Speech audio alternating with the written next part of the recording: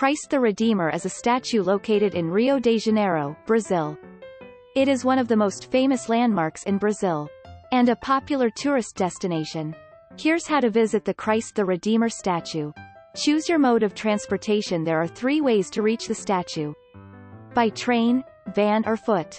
The train is the most popular and scenic option, as it passes through the Tijuca forest. Vans are faster and more convenient, while the footpath is a good option for those who enjoy hiking. Purchase your tickets. You can buy your train tickets online or at the station. The van and footpath do not require tickets. Check the weather. The statue may be closed during bad weather, so it's important to check the weather forecast before you go.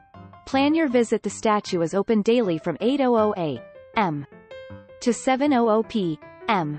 The best time to visit is early in the morning or late in the afternoon to avoid the crowds. Enjoy the view. Once you reach the top, you can enjoy the stunning view of Rio de Janeiro and take pictures with the statue.